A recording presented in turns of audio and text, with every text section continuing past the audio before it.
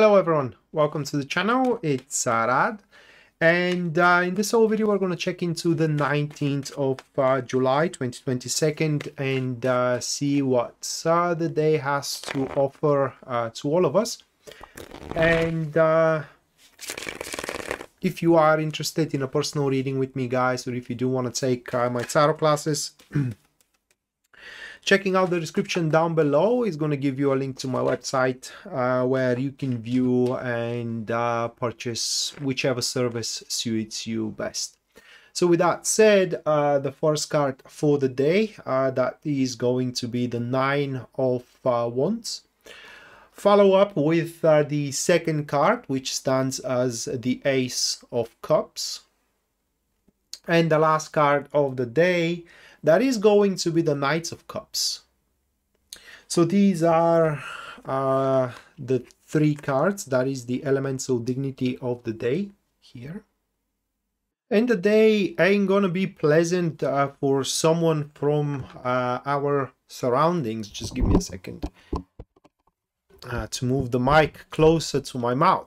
Right, so the day is not going to be pleasant for someone from our surrounding.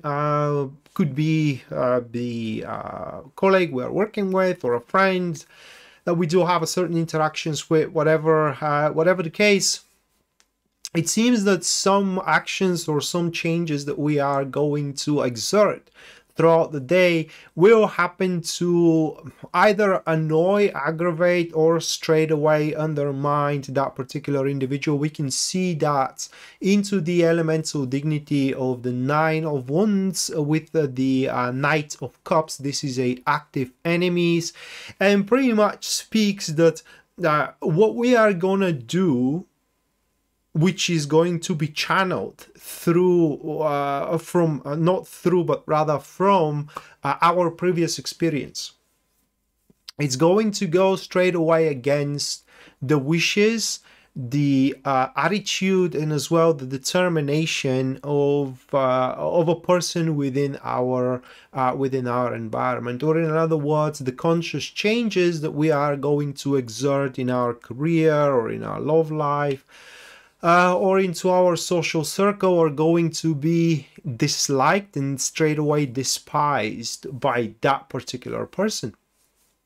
What is our relationship with that individual? I cannot say. It's going to be different for every single one of us. But I would rather say that up until this point, we were rather on a good terms. And this revelation, because this is how it stands for us, making these conscious changes that the day is going to demand based on our experience up until this point, is going to be the most logical thing that one can do. I mean, how can you not do it, right?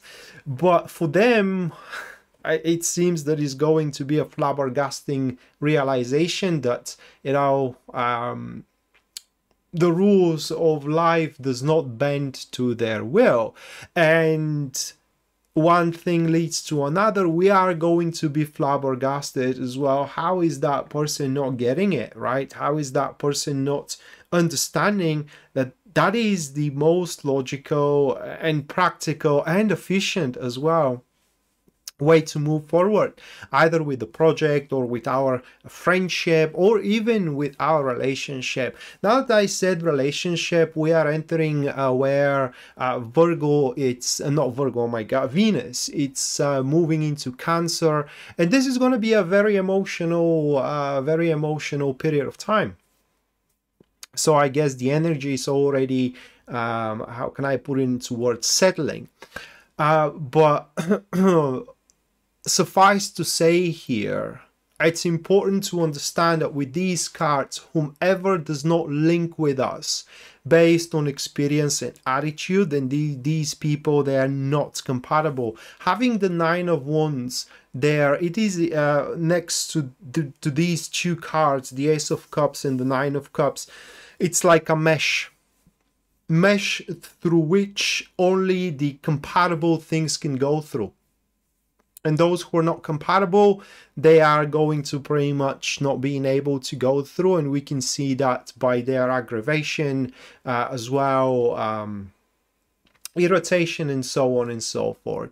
And this other elemental dignity that we do have, the Ace of Cups with the Nine of Wands, that just shows our surprise, unpleasant surprise, that is, seeing that how is this one can just see that that is what I gotta do. It is because it's for my own good, it's for my own sake. If they don't understand that, then what the hell are they doing in my environment, in my social circle? Why they're confessing their love toward me when they want to stifle me and they don't understand that that is the best thing I can do for myself.